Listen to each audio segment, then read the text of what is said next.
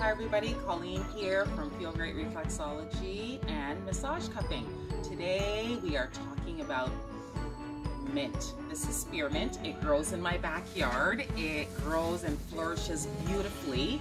I had one small plant many years ago and now I have a bush back here. It actually grows behind my barbecue and I love it. It comes back on its own every year and I don't need to do anything to it. And whenever I have the desire for a cup of mint tea, I come out and I take some mint leaves or a sprig of mint from my backyard garden and I make some tea.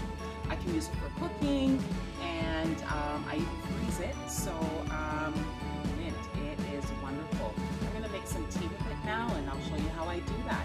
And you know what, I gotta tell you, it's great for drying. You can dry the mint tea leaves and stems and you can have it for wintertime tea.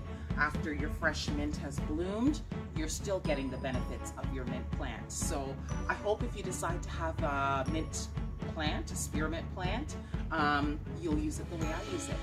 Enjoy.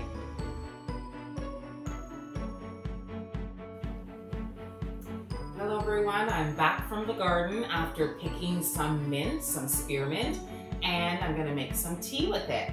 And I've already boiled my water and I'm just gonna pick a few of the mint leaves off of here and put them in my teacup. And then I am going to pour my hot water on my mint leaves. And if I want to get the oils from the mint out, what I do is I kind of crush them. I'll even tear them. And then you'll really smell the oils from the mint and you will have a very aromatic mint tea. So tea time.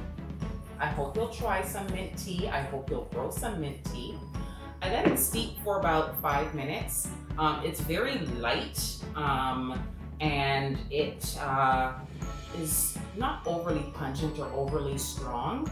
So you can let it steep for 5 minutes and you'll notice that the scent and the aroma will come out and it will be even stronger after steeping for a while. So I hope you'll try it, and I'm gonna have a cup of mint tea. I hope you enjoy it.